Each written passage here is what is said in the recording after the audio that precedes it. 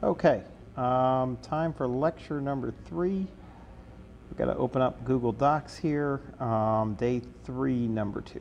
Okay, so this should, I'm going to get myself out of the way. All right, so hopefully that's pretty straightforward. So how to do research is the second lecture topic of today. You're going off to write a compare and contrast essay. How do you write that essay? Well, the first thing you got to do is you've got to find the information that you're going to put in your essay. We call that research. So how do you do the research? Well, you got a topic, okay? So let's say you picked a topic. You picked, generally speaking, infrastructure of the two sides in the Civil War. So how do I turn that into a paper? What kind of research can I do? Well, number one, I want to tell you, you've got to look up information on your general topic first. There's a temptation to go into it with a bias, to go into the paper thinking to yourself, hey, I know what the answer is going to be, and then try and find information that proves that answer. I guess I still got my sunglasses on. Don't do that. What you should do is you should go find the information in an unbiased way. Read what you can, and then come to your conclusions and what you're going to write about based on the information that you find, rather than going and trying to find the information to prove what you think is true. It's much easier to do, when you go and find the information and then prove what you know you can prove, than to try and find information to prove what you think is the truth. And that's how research is done. So start with that. Start from that sort of standpoint. So what's a good research source? Well, there's a lot of different types of sources out there, and I've made a little list here for you.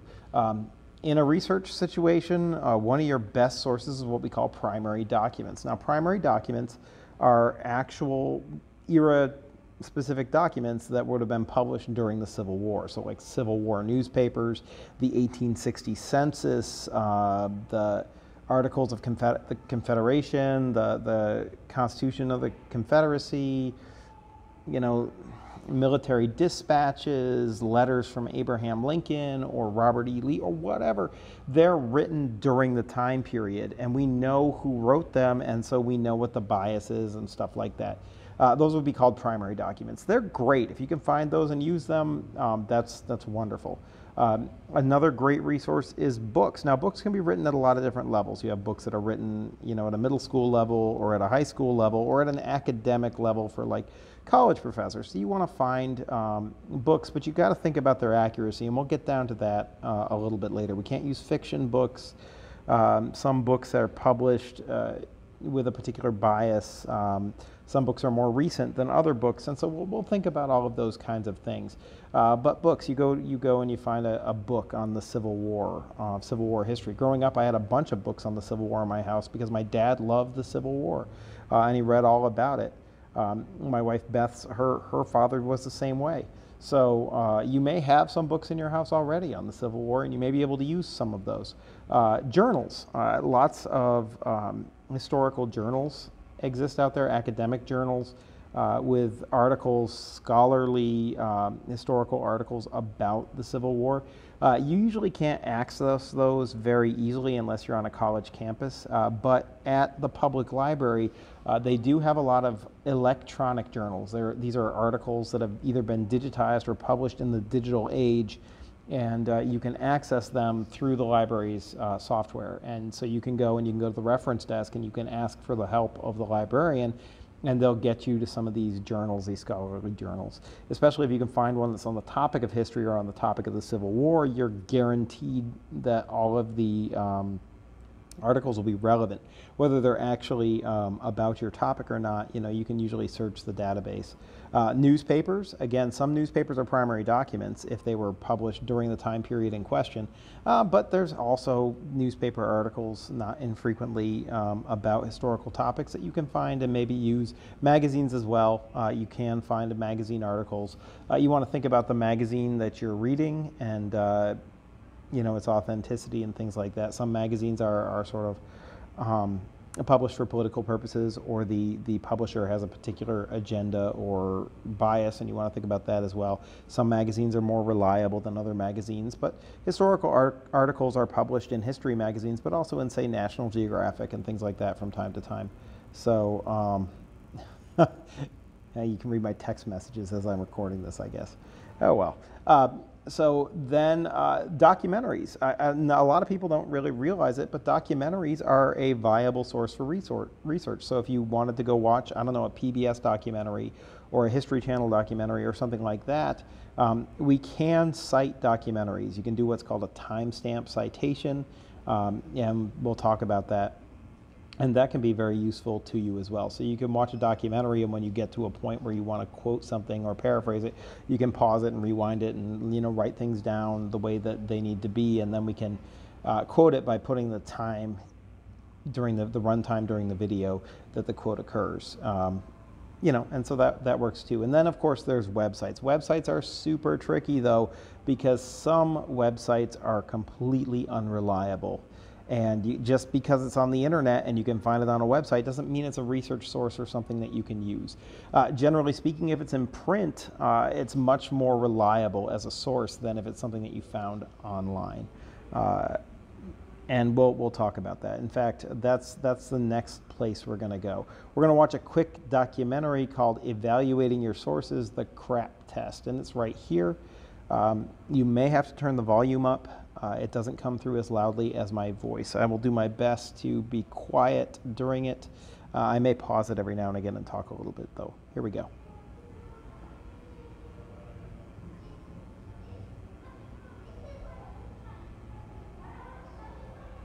The CRAP test for evaluating websites.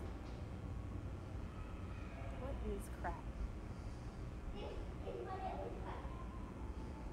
CRAP is an easy-to-remember acronym for the steps you need to follow when deciding whether or not the information on a website is credible or valid. CRAP stands for currency, reliability, authority, and purpose. So what does that mean? Well, let's start with currency. How recent is the information?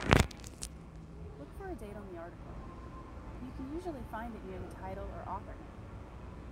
Sometimes the date is at the bottom of the article. If you can't find a date there, try looking at the URL. Often on news sites or blogs, the URL will be formatted to include the year, month, and day that a specific article is posted. How recently has I don't know if you can hear the kid in the background, but I'm at the wharf, and I'm recording the video, and it is what it is. But there's some loud children. Anyway, currency is important, right? Especially if you're writing about something that, you know, say is more modern, or something that's time sensitive. You're writing about science, and scientific information is changing all the time. The currency of your research really, really matters. Now, if you're dealing with something more like the Civil War, which is a historical event, currency is less important than some of the other elements of this test. But even so, you know, there is an issue with currency in Civil War research. For example, you know, a lot of material that was written, especially between the 1890s and 1960, has particular biases in it. It's designed for a particular purpose, and you want to consider that as you're going through. So we're going to hopefully pause as we go through this video, and every now and again you'll be able to have a little bit of a discussion about things. But we'll start, you know, with this idea of currency. I've sort of told you some of the things that you should watch for, but we'll pause it after each one, and you hopefully can have a bit of a discussion about it. But here we go again. website been updated? To see how recently a website has been updated, try looking at the very bottom of the page in the footer area. Usually there will be a year or range of years showing how long the site has existed. If the site is no longer being updated, you'll be able to see what year the site owners ceased to update. Another way to check this is to click on the links on the page. Are they functional? If not, then that's a pretty good indication the site is no longer active, and the information it contains may not be accurate. Is it current enough for your topic? Think about your topic. Is it in a field that changes drastically over time, like science? Your answer to that question decides how current your sources need to be. For example, if you were writing a paper on the solar system and you got your information from a website that was last updated in 2005, you might have a section on the planet Pluto. But if your information was current, you would know that Pluto was downgraded to a dwarf planet in 2006. Next, we have reliability. What kind of information is included in research? Pay attention to the type of information the author is providing. If you see a lot of statements that begin with "I think" or "in my opinion," then you're probably dealing with a source based on a person's opinion and not facts. Also check if the author is providing data to back up their claims. Are there charts or graphs? Does the creator provide references or sources for data or quotations? Having data and quotations in an article is a good sign, but only if the site has provided sources or references. If there are no sources, then you can't be sure the information is accurate. Check at the end of the article for a list of references. They might look something like this. Sometimes the source information for an image or a chart will be underneath or next to it in tiny type. You may even see a direct link to the source in the body of the article. If you do, click on it and make sure it's legitimate. Next is... I'm going to stop there. So, reliability. Let's say you're looking online for some information on the Civil War and you find a website that's got information on it that you think you might want to use. How do you know if that website is reliable? Pause this video and talk about it. Let's try and figure out how we think about reliability in terms of websites.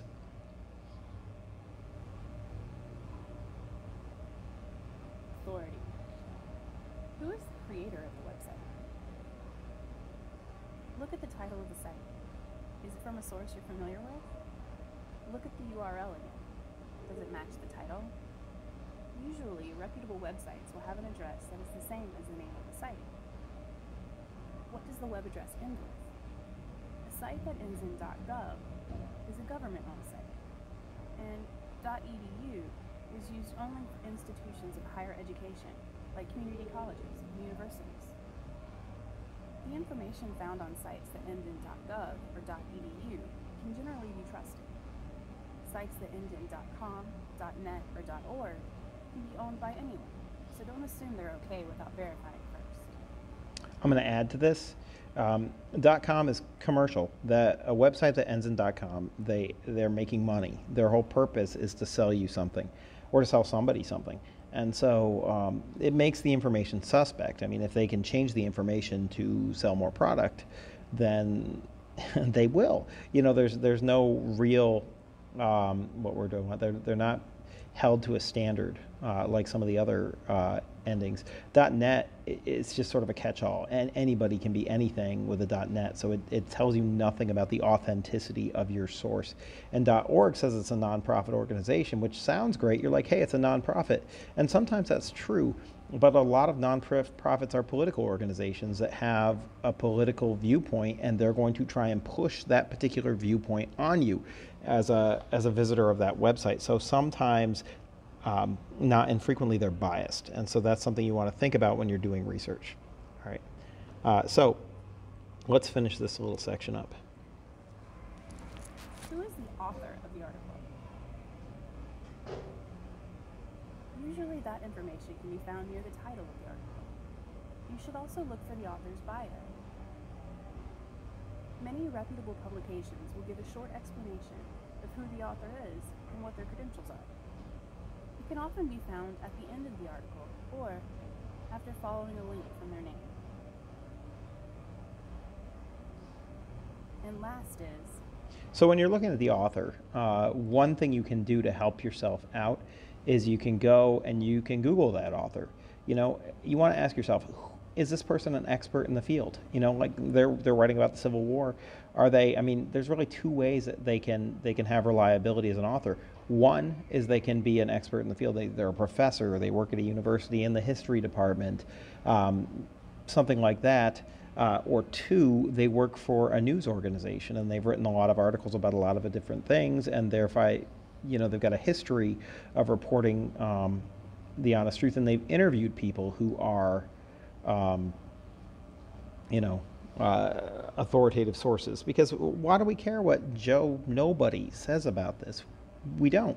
He's not an expert. Just because somebody has an opinion doesn't make it an opinion that you want to quote in a research paper, right? You need to identify who the author is. And a lot of times on web pages specifically, there's no author listed. It's just an organization that is the author. And sometimes that can work if the organization writing something is, say, the United States government, or if it's on the web page of a university like the University of Virginia or Purdue University, or something that is well known and recognizable, then oftentimes you can use it. But if it's doesn't have an author and it's just floating out there, it's not credible. So we need to identify who the author is, and then think about why we care what they have to say.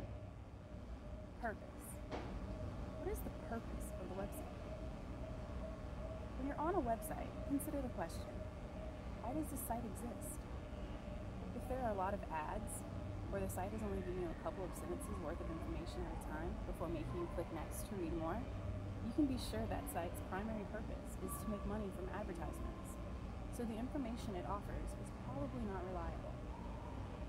If the author seems to be trying to convince you to buy something, or there's a prominent place in the site for you to put your credit card info, then it's likely the information is biased in favor of a product, which means it's probably not credible. It's important when using websites for research, or just for fun, to make sure the information you're reading is reliable. If you practice these steps now, every time you visit a website, pretty soon it will be a habit, and you'll know you're always using credible and valid information. And don't forget, if you need any help or you have any questions, you can always ask your friendly librarian. That's what we're here for. That's true. So if you go to the library, and I got to get out of here. Let's go back here, up, and back here. All right, and back to it. You can go through and you can ask your librarian for help if you go to the library and you're looking for that. So again, let's break and think about it. What kind of sources can you find online that would be reliable sources? Have a discussion with your facilitators in the classroom. Try and make a list of things that will help you as you go off and do your own research. So, and the video's right here. I'll link it so you can watch it again if you need to. So where can you find that information? Well, again, we've already talked about this. The two easiest sources for somebody who's homeschooled are the library, because it's not only does it have a lot of books, a lot of magazines, some databases where you can look up journals and scholarly articles and things like that, but the library also has librarians, and librarians, their job is to do this kind of stuff. And so if you can't figure out what you're looking for, ask them. They absolutely can get you the information you need. And a lot of times, if the information is electronic, you can copy it and save it into a file and take it home with you and do your work from home. If it's in a magazine or a book, you can check that book out. If the book or the magazine is a resource that has to stay in the library, you have a phone, you can take pictures of the pertinent pages and take them with you. Or you can copy them, just write them down.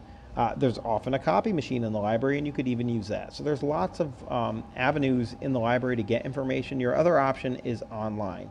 You have internet at your house, you can look things up online, but make sure to use that crap test to identify whether the information is valid or whether it's, crap. So moving on. 4, I find something that could be useful. What do I do? Well, read it or watch it if it's a documentary, or whatever, but as you're reading it, keep in mind that you're looking for quotations that you can use in your paper. And so when you come across something that you think is important, that you think is useful to you, write it down.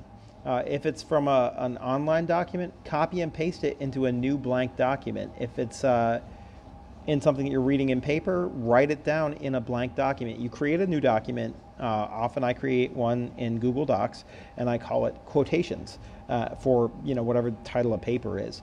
And then whenever I find anything that I think is going to be useful to me, I write it down in this document, and I have a whole list of all the quotations that I might use. They're already in there. And then, I can just sort of decide which ones I want to use and which ones I want to place where in the essay as I write it. And that's enormously helpful to me. So do that as you're going through your sources, because the worst thing is you're like, oh yeah, I remember reading something that'd be super helpful, and then you don't remember what you read it in or where it was and what you read it in, and you've got to go back and you've got to try and find it, and what a pain. If you had just written it down at the time that you saw it, you wouldn't have to worry about that anymore. So as you write things down, my suggestion though is to cite your sources. There's two ways to cite a source. There's what's called parenthetical citation, and then there's the works cited page, and you have to do both for each source. So as you find a source and you think the source is going to be useful to you, the first thing you should do is start building a works cited page. Now we're using Modern Language Association citation, which is MLA formatting. And the easiest way to write down an MLA formatted citation is to use a website called easybib.com. Here's the URL. You just click on that, and it's going to bring you here. Hold on, it's thinking. So basically, you can create citations. So if you click in there on Create Citations, it will help you do that. Okay, so what did we find? We were reading a book, okay? And so we click on book, and it asks for some information. Now, you can search for the book by title or by ISBN number. All books have an ISBN number in the front, so if you flip to the front page, you can find an ISBN number. But my book was, and I should have come prepared with a book that I could have typed in here, but I'm going to go with American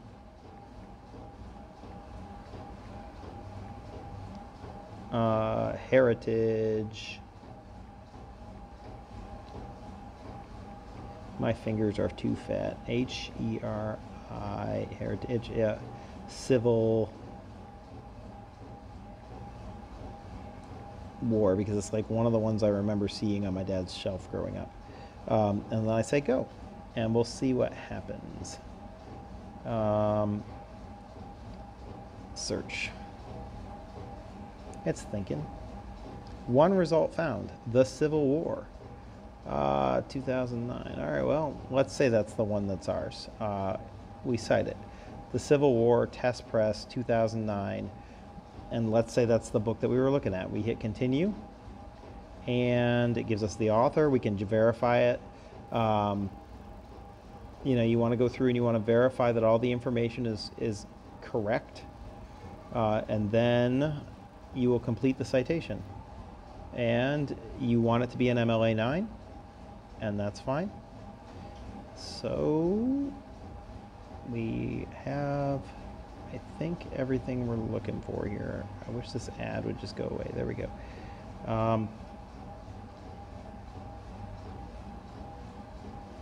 So it should create the citation for us.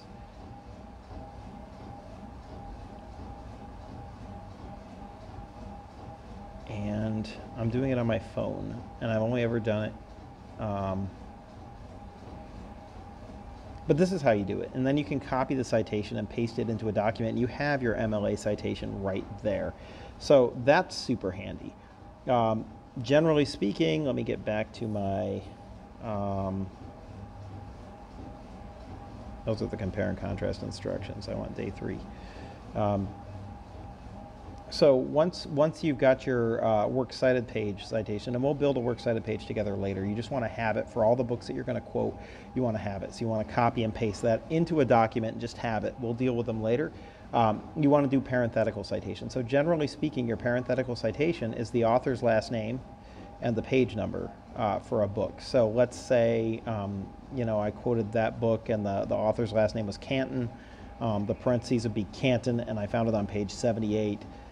Canton space 78. Those would be, it's called parenthetical citation because it's in parentheses. And so you just put that at the end of your quotation and you're good to go. But again, we'll go over that a little bit more and show it to you later. But what you need to know is if you're getting your information from a primary document, a book, a journal, a newspaper, a magazine, anything that was printed, you just need the page number and the author's name to parenthetically cite. If what you need the article's name if it's a newspaper article as well, or the article title, or if it's a magazine article. So we'll work on that. But if it's a documentary, we need the time, so the run time, when in the movie did it stop. So if you're watching it on a smart device, you can hit pause, and it has that little bar at the bottom of the screen, and that tells you at what time, at what moment in the documentary or podcast or whatever it happens to be, you're at, and you want to write that moment down. And again, you're going to need the author's name. So whoever's speaking, whoever's the person who put together the documentary, and so you've got to find that information as well. You'll need the title of the documentary or the title of the podcast as well. And for websites, you need the website address. So just copy and paste the website address for now, and that will do it. And if you go to easybib.com, it's going to ask you for most of this information, and so it should be readily available. If you can't find this kind of information, then you have to question yourself, is this a viable source? If there's no author, who's putting their name behind this? So these are some of the things that we think about, and I just want to send you off to do some research and to start thinking about your topic and reading more about it so that you understand it, and then hopefully we can talk more about this as time goes on. I know this is kind of a quick video that just sort of goes over the basics. If you have questions, I'm around. Put a question in the feed on the webpage, or send me an email, and I will be happy to answer those as best I can. And please, stop and have a discussion as a class about research topics and where to find them and what kinds of things you should be looking for, before things are done. I know I'm not there with you, but hopefully, Beth and Beth will be able to do that and talk you through it and answer your questions. Thanks.